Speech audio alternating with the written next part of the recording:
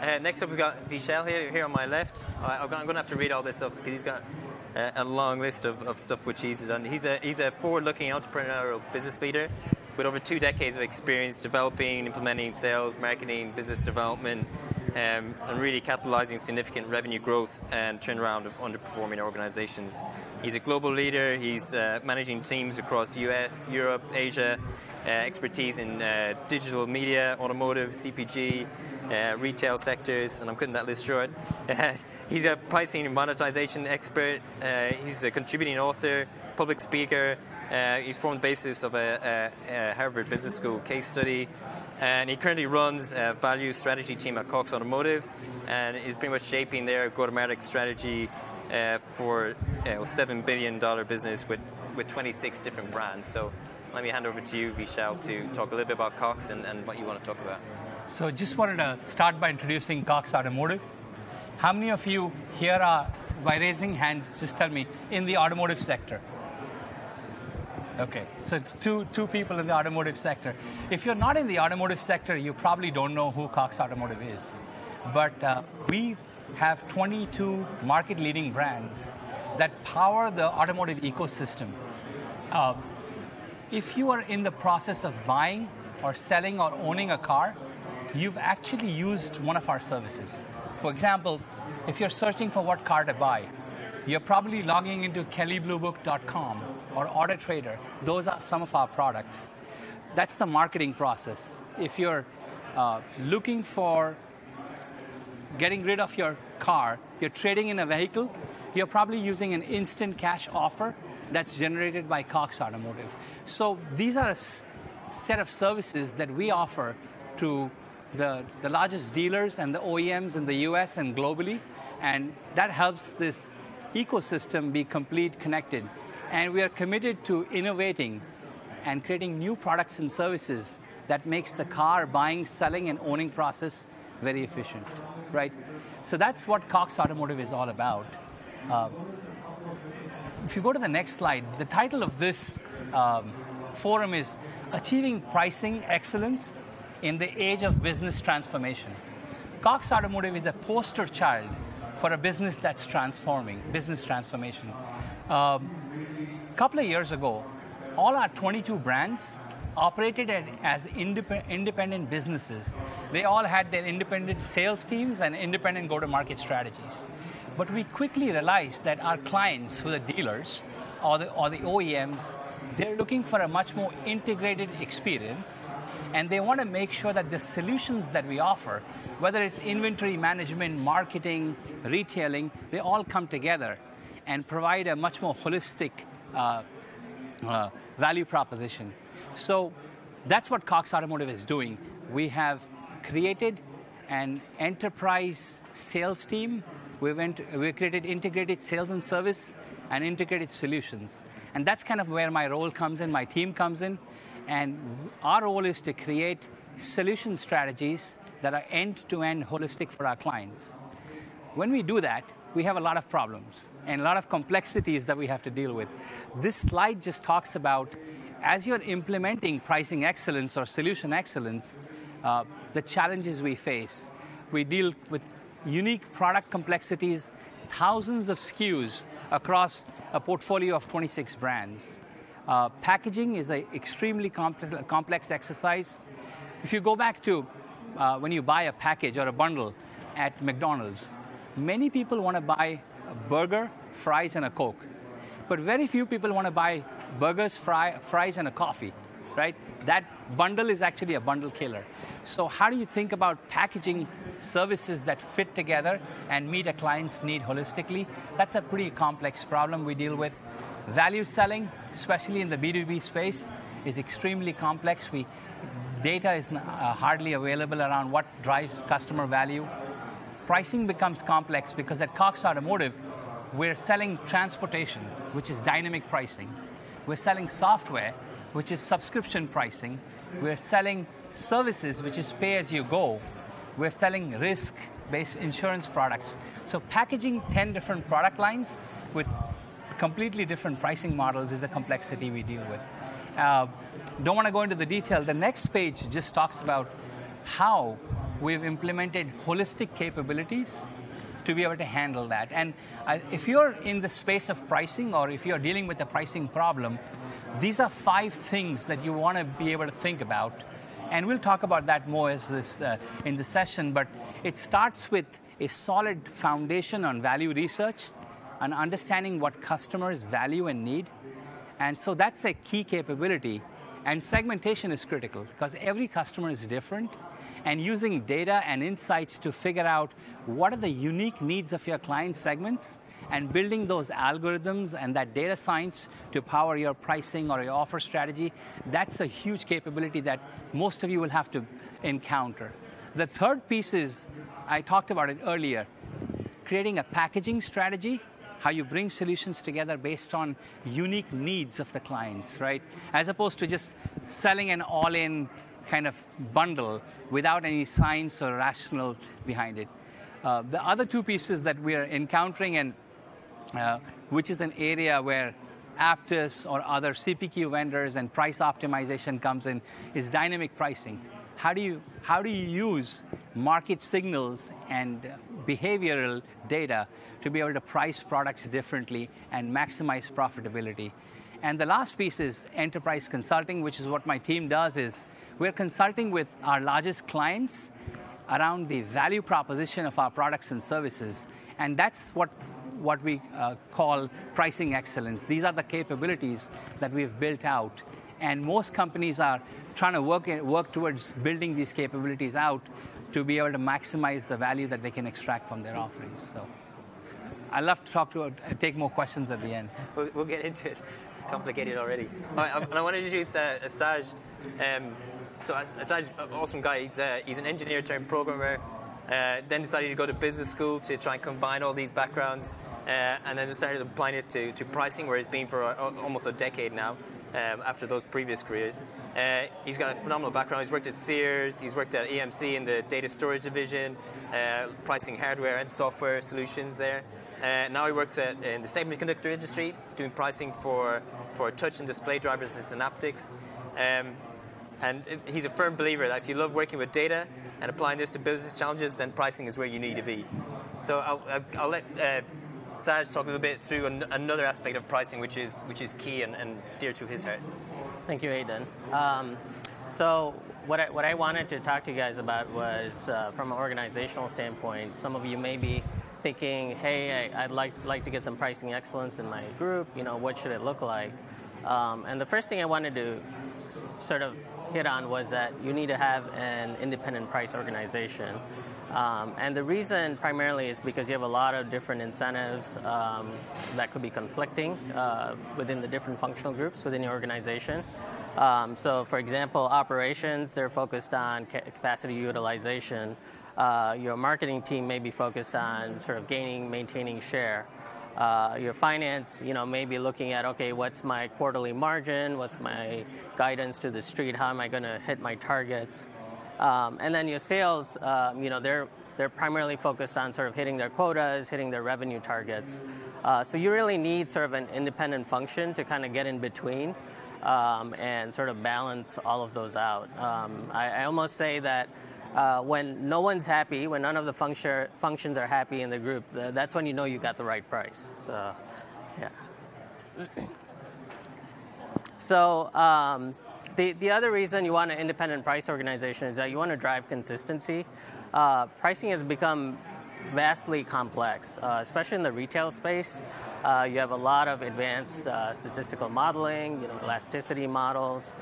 You've got lots and lots of data, lots of real-time data. There's retailers that are making like price moves in the intraday, like changing prices within the day.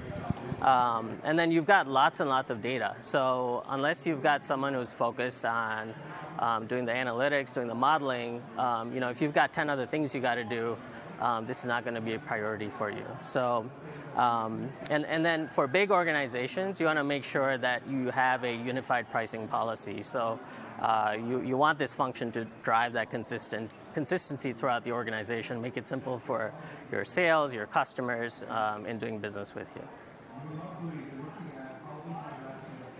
So from a organizational structure, there's no real silver bullet. I mean, in all the different industries I've been in, I've seen all sorts of different models. So sort of at a high level, you've got this centralized pricing model.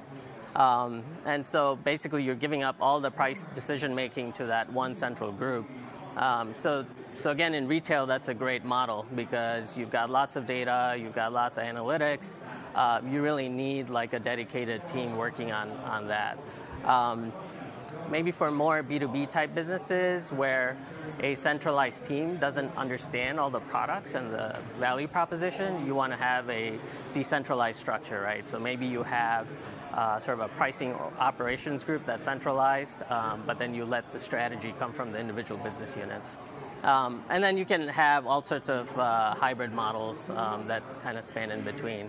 And then the other thing I want to talk about from an organizational standpoint is you also want to think about who's the decision maker, right? So pricing can be a sole decision function, or it can also be sort of a support function. And that could be as far as coming in as an expert when you're negotiating a deal. It could also be an organization that's focused on process, right? So running like a pricing committee, bringing all the functional groups, the functional leaders together, getting consensus. So there's very different types of models, and depending on what industry you're in, you're going to have a different structure that suits your needs. Perfect, awesome. I love that. You always have tension in the organization between the different functions. That's where you know you're getting it right. It makes a lot of sense. Okay, I've got a little quote up here. It just talks about pricing excellence. But Vishal, maybe you can start us. We've had lots of different flavors here. We've discussed different elements. But what is pricing excellence, right? What are the advantage capabilities to create these foundations of pricing excellence? Well, I think pricing excellence is it's a kind of state. Like when you've accomplished a couple of things, you could say that you're borderline getting to pricing excellence. And the first thing is your strategy has to be based on a solid foundation of some kind of knowledge and insights, right? If you're doing this to come up with pricing, you're not at pricing excellence. It's a solid foundation of cost data, competitive data, and then value, right? Understanding what does our product actually mean to our client. So having a foundation of knowledge is critical for pricing excellence. Leadership alignment, right? If you have a pricing strategy and your chief executive officer cannot explain what it is or talk about why they charge what they charge to their clients, then you've not accomplished pricing excellence. You want the C-suite to align around what a strategy is. What's their product strategy? What's the value proposition? And what's the pricing? And it all has to come together. So you cannot claim pricing excellence unless you've got that alignment. And then execution is critical. Everybody talks a big game around pricing, and we do this and we do that. How do you execute on a day-to-day basis? So having the right tools, CPQ is a huge, price optimization tools are big, client research, value analysis tools are big. Having the right tools in place and the systems that salespeople are using on a day-to-day basis to execute on a pricing strategy, that's the third component of pricing excellence. And when you've accomplished those three, I think you could say, I've got to that point. And what capabilities you need, I think analytics is big. You have to have good analytics to drive the strategy. Research is very important. Talking to clients. Unless you talk to clients, you don't understand where they drive value, and you cannot optimize price. Research, analytics is big. Execution capabilities are critical, and change management, right? When you're going to drive an organization that has been doing pricing in a very erratic manner to a strategic organization, the change element of it is probably the biggest thing. So those are the elements and the capabilities that you need. Okay, yeah. And so fundamentally, we know it's complicated, right? We need to get CEO, we need to get executive level support on this. But there's a lot of elements to do, right? So we've got to do change management, we've got to do infrastructure, and after that. Pratik, maybe you can help us, right? How do I sell them on this? How do I get them to jump into this journey? And how long is this journey? Definitely. So, you always want to align, and I think people definitely do that in a really nice way, where you create your company objectives, then you create your pricing strategy based on your company objectives, and then you create a strategy of, hey, my go-to-market strategy is aligned with my pricing strategy, and in certain cases I want to develop that. I think where people miss or don't really account for is thinking of the transaction and the strategy together. So when you're creating your ROI models and presenting to your CEO and you want to get a buy-in, either to do a transformation for CPQ or price optimization, you should try and also create those ROI models based on your actual real-world transaction data. Those transaction data could be tied to certain KPIs that your company has said that really critical for them in the next couple of years, and then develop those models and revisit them all the time. So I think that's the best way to sell this solution to C-suite. Business value, ROI creation, and using the transaction data you have to come up with that, rather than going through KPIs or things that are not related to your particular business. Saj, maybe you can tell us, why and how should pricing be part of corporate strategy? How do we link it in there, and why does it need to be there? I would say the first thing you want to think about is how is your pricing strategy supporting your business strategy, right? You could have a group kind of go out there and say, hey, we raised the price, we didn't see any drop in volume, we're making all this money, but it could be completely counter to what your overall business strategy is. So I think that's really important, that whatever you do as far as developing a pricing strategy, make sure it fits in and enhances what your overall corporate strategy is. It cannot be sort of its own separate pillar within the organization. Got it. And so what you mentioned before, Vishal, and it relates to this, is you talking about the difference between being reactive in your pricing and being proactive in your pricing. If we're talking about what Saj is saying, we're trying to get to proactive there. Take us through those different elements. So most of you have probably encountered a situation. I'll tell you, this is a real situation. The product team develops this amazing product. The marketing officer has an amazing campaign. The sales team's out selling it. And then the customer says, okay, great, I'm going to sign. And then they're like, what's the price? Somebody is figuring out price at that moment. That's a very typical situation with new product launches. Sometimes when you have great ideas and we're negotiating deals, pricing is the last thing people consider, right? That's reactive. The simplest thing that you can do as an organization is start early, right? Make sure that the pricing decisions and the strategy around pricing is being thought as you're contemplating the product itself. And you start with thinking about value at that stage, and then as the product comes, as you get through the different stages of product life, the life cycle, you have to think through at what point do you establish the structure. What am I going to be?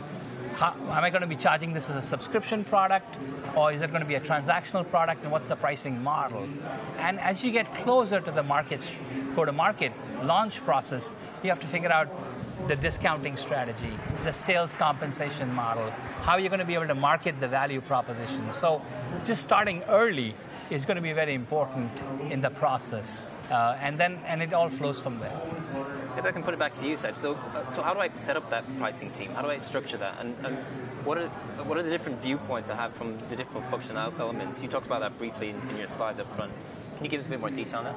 Yeah, so just to kind of give you a quick example, when I was in retail, the way we had it structured was we had an independent organization that had sole decision making. So all the pricing decisions happen centrally within a separate independent organization outside of the business units. And the reason it was structured that way is because retail is a very dynamic environment. You've got lots and lots of data, you've got lots and lots of different products in lots and lots of different stores. And with retail specifically, you can also do a lot of price experimentation. You can take different groups of stores, try different strategies, see kind of what works. You can't always do that in the B2B space, but you can definitely do that in that space. So to support that, you want to have that core center of excellence. What I found in the B2B space is that, so when I was with EMC, you had, you don't have in retail you have a product there's a 100% substitute somewhere else. But in B2B, you've got sort of complex products, you've got complex selling models, you have licensing agreements, you got these bundles. So there, our focus was on basically driving process, having a committee, getting alignment within the internal organization. So in B2B space and something like that, that's really important. So it all kind of depends on your organization. I mean, you really need to figure out who is the decision maker within your organization, and then how the pricing team's going to fit in. Are they going to support the decision maker, or are you going to take that away and give it to the pricing team because you think that the person who's doing it right now just doesn't have the bandwidth, to do it right. Okay. So independence is really critical. It's really a critical factor. Right, okay. Maybe let's move a little bit away from that. Puddy, maybe you can take us through some of the elements of how we do prices. Like, very about cost-based pricing, market-based pricing, value-based pricing. Give us insight. What are I think, I'll give some examples of what you said. So cost plus pricing is essentially, think of professional services when you're trying to get a quote and you want to look at your internal cost and you want to make a certain margin. So typically professional services company would look at a cost plus model where you have certain elements of margin and you want to get a minimum margin to do business. Your typical elements of market pricing is when you are looking at real estate markets, and if you want to find out home prices, they're generally market driven. And then you have what is the holy grail of pricing, the value-based pricing, where you're looking at the correct micro segment of customers, matching it up to their willingness to pay, and really trying to figure out what is the value your product or solution is adding to that customer. So the whole journey is you go from cost to market to value, but value-based pricing can also be difficult because you also want to make sure that it's not based on customer segment versus based on price segment, right? If you're doing customer segmentation, then you're only looking at one dimension. So that's the typical kind of journey and how you would go from the three different pricing types. Yeah, awesome. Maybe we'll take one or two quick questions. Anybody have any specific questions they want to ask? I've got a huge list here, so I think we'll go this one here. Yeah, I'll be very quick. So a lot of great discussion, great points. We forgot. We can't hear you. Ask for questions and didn't plug this So in. thanks to all of you. Great discussion, great points. But one thing I didn't hear is how important or critical it is to analyze competitor pricing, right? So when we are setting a pricing strategy for ourselves, we talked about analyzing the market, analyzing the customer needs, analyzing our internal cost-based pricing, etc. But what about competition analysis? Puddy, maybe you can take that because you've been covering a little. Actually, static. Oh, yeah. So the question was around competitor-based pricing. Okay. And how we can bring in what competitors' pricing is when we're Yeah. So I think based on your business type and how your pricing strategy is, you definitely want to use that as an index. But it's always not a good idea to use the competition as a way to price your product, simply because the value you're adding or the differentiating you're doing is both qualitative and quantitative.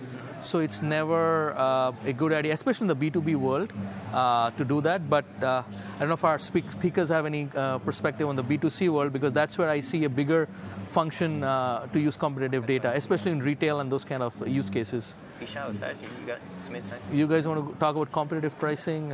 Let me repeat the question. What was the question around? Because I couldn't hear it. Can you just repeat that one? So the question was, how critical or important is it to analyze the competition pricing? For example, Verizon launches some plans, right? So AT&T follows suit, and back and forth, right? So how important it is in the B2C as well as B2B world to look at the competition pricing and base our pricing strategy on that? Yeah, so I think I agree with what Pratik said, that in B2C, especially in retail, right? And with all the digital retailing that's going on, it's almost impossible to have a pricing strategy unless you understand what your competitors are doing in a dynamic fashion. And having real-time information through scraping and other techniques in terms of what price points do you see on other websites or other retail channels is critical. And I know that's a huge piece of pricing excellence when it comes to retail and consumer products. On the B2B side, on the other hand, there are so many different elements of the value proposition. The salesperson, right?